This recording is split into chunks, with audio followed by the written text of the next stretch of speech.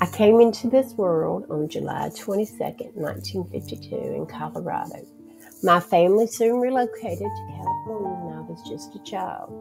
As I grew up, I became a dedicated student, earning the status of an honor student while attending Hogan High School as a junior. Alongside my academic pursuits, I was also a devoted member of the Christian Science Church. One of the most exciting moments of my teenage years arrived when I had the chance to go on my very first date, a significant milestone for any 16-year-old. However, tragically, this single date would also become my last. My life was cut short on December 20th, 1968. Do you know me?